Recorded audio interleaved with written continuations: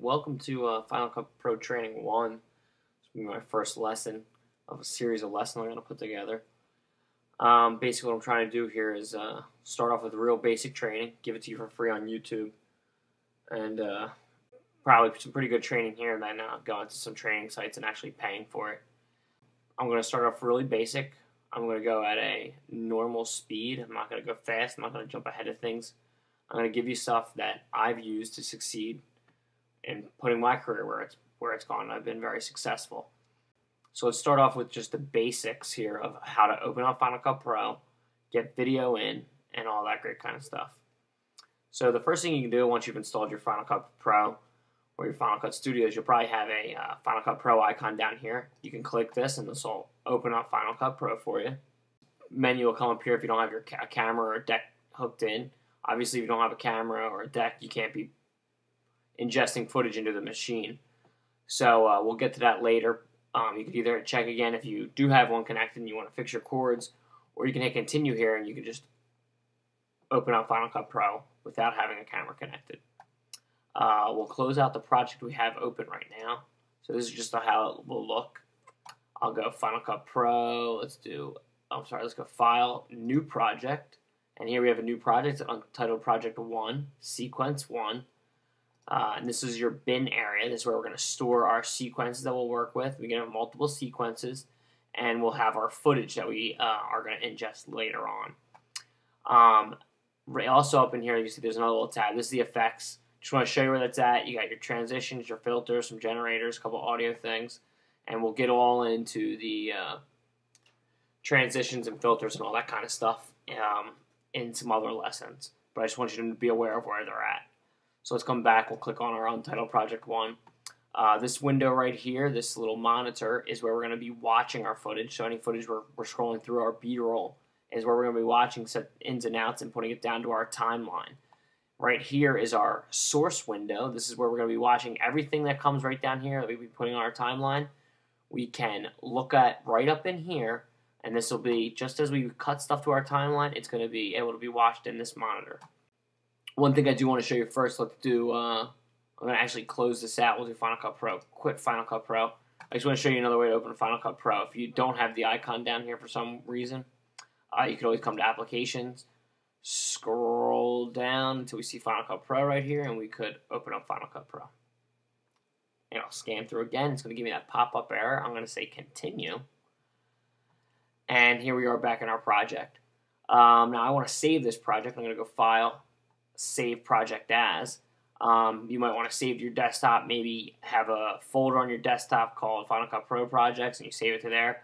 I have a secondary drive. I like to push stuff to my my time machine here. So I'm going to create a new folder in my backup drive, and I'm just going to call it FCP Training Projects. We'll create that. And now that I'm in that, I'll title this project in Final Cut Pro Training 1. We'll hit Save. And now you'll see, instead of saying Untitled, we have Training 1. If I'm done working for the day, I want to quit out of Final Cut Pro. I leave for the day, I come back, I want to go to the Finder. I can come up to my time machine. Here's FCP Training Projects I just created, and there's my Training 1 project. I can reopen that up. It'll scan through. I'm going to get this error again. Well, not really an error, but it's just letting me know that the camera's not hooked up or a deck. I'll hit Continue. And here we are again. We're back in. Now, I'm going to ingest some footage, so I'm going to hook my camera up. And just so you can see, I'll once again close this out. I'm just going to reopen it just so you see I don't get that error message again. It's going to scan through. Okay, I've opened up without the error message because my camera is plugged into my computer. Now I have it plugged in through a FireWire. I'm going to come up here. I want to ingest some footage, so I'm going to go to Log and Capture. And initializing the log and capture here. Okay, I now have this right here. It says, here's my window. Here's kind of my bin area. I can hit play. This is actually a project I did last summer. It's for Maury's Pier, which is down in Jersey at the shore. They were unveiling a new haunted ghost ship, and we did a little promo video for him. I'll post that up there on our account so everyone can see that commercial. A little 2-minute promo video we did. Came out really good. But I'm going to stop this for a second, and I want to record them into this. So I'm going to hit capture now. Capture now, it'll start recording through. So it's going to capture what I'm watching right now. When I'm done waiting for it to record, when I've decided what I want, I'm going to hit escape, and that'll clear it out. But here, I'll pop in another tape real quick that probably has more of the ride stuff. Just another little thing. It's saying that I inserted a new tape. I'll play this. So we can play this. You can just see here some footage of the what's going on in this haunted house they have. There's a guy jumping out. So if I want to get that, I could always rewind real quick. Okay, I'm just going to capture now. And here we'll see this guy actually coming, popping out. I'll wait for this to run all the way through here. Oh, there he is. Okay, we got some guy popping out there. He's all bloody. Okay, I'm done recording that. I'll hit escape. Maybe I want to scan back some more. I'll see if I can find another shot for us. Oh, there's the signage. We'll get a little bit of this sign here. Hit a little capture now. Got the ghost ship sign. Igneous Thaddeus. And then I pan over to this ghost ship sign. Alright, so we got the ghost ship sign. We'll take it in. There's enough of that. I can close that out. I'll just quickly retitle these. This is the... Notice how there wasn't anything in there. I double-clicked the clip. I used the icon here, and here is my actual thing here. These are the two guys talking. Super. We can listen to that, hear them talking. I'm going to retitle that. I'll just say, owners talking. This clip here is the guy popping out of the hole. I should have done this when I was ingesting. I didn't do that. We'll just say guy popping out. We'll click on this third one. That's the ghost ship sign. We'll do ghost ship sign. So I have 3 things here. My sequence is right down here. You can see it's called sequence 1. It's also up here. I'm just going to retitle this. I'll call it practice 1. The other important thing is I want to show you we have this sequence down here. We can actually have multiple sequences. So we could right click and come right down here to new sequence. We can go new sequence. Let's just call it practice 2. And now I have 2 sequences there. I can pop it in, and here's my practice 2 sequence / timeline. Here's my practice 1. There's 2 of them. You can have multiple sequences. I don't know how many up you could have in one bin, but you can have a couple. So let's just go back. We'll go to the ghost ship sign. I'm going to double click that footage, and it loads up into here. You can see after I'll go to this guy popping out. Go to the ghost ship. So now that I'm in here, I can just come. I don't need to grab right on. Here's the little indicator right here. I don't need to grab right on it. Wherever I click, it's going to jump to. So if I click and I hold my mouse, it's going to scroll with me. I'm clicking on the left part of my mouse, my left mouse. And I can scroll through this. And that's how I get to my footage. Now, let's come down to this timeline down here. One thing I definitely want to tell you right up off is if you can expand how big your timeline is. So these little sections here. I'm going to go Shift-T, and that expands it. I can do it a second time, it gets bigger, and I do it a third time, it goes back down to small.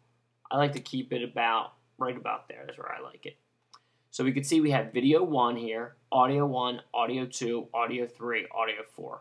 I'm going to spend a whole section going over audio, so I'm going to get to that later because audio can get very confusing. I really want to give you a perfect chance to hear everything I have to say about audio, how it works, how you deal with the channels, and why there are 4 channels down here, and obviously only 2 channels of audio you usually record. For this, we're just going to lay down from the beginning, and we'll talk about that stuff later. So let's get to this. Here's the ghost ship thing. I want to get it just as it's doing this pan. So I'm going to pull back.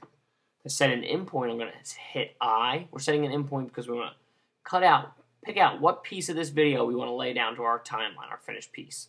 So I'll set an in, and then I'll hit the space bar to play.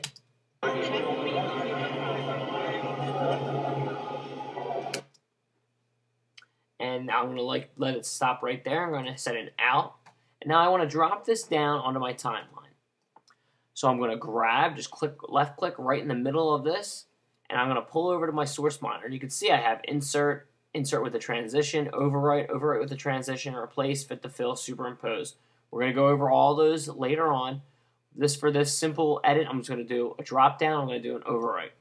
So it drops down, and now here on my timeline, and we can watch it in our source monitor, you'll see now just this one clip is put down to here.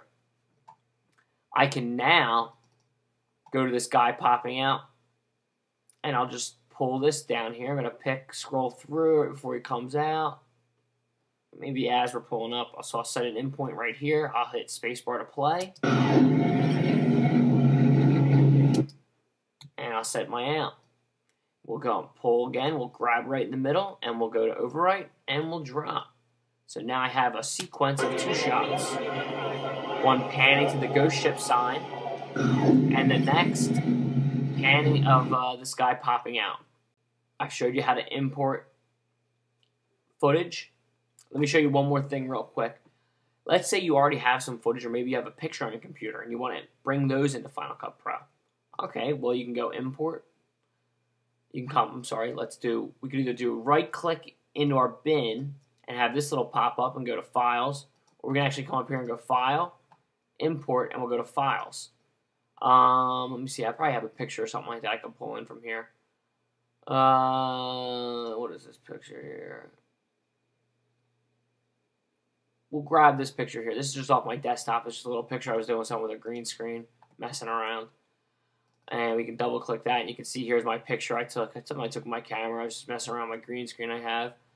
And I'll just set like an in here and just pull ahead a little bit, set it on an out, and I'm going to pull and drag this. We're going to pull my cursor to the end, and we're going to drag and drop. So now after this shot, I just have this thing. I just wanted to show you that you can bring in stuff from your computer and how exactly you do that. Maybe you have some pictures saved, maybe you have video someplace else.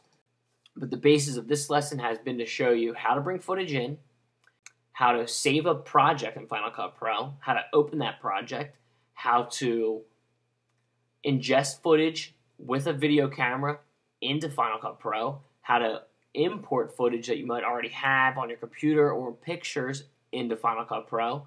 We went over the basis of a bin, how to save it, sequences, having multiple sequences. You can see I have my practice 1 here, practice 2, practice, this is the one.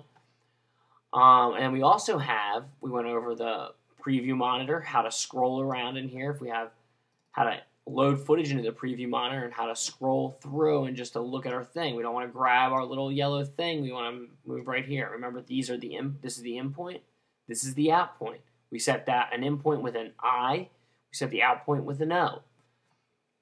And over here is our source monitor. It reflects what is on our timeline. You can see as I scroll through the shots we put down.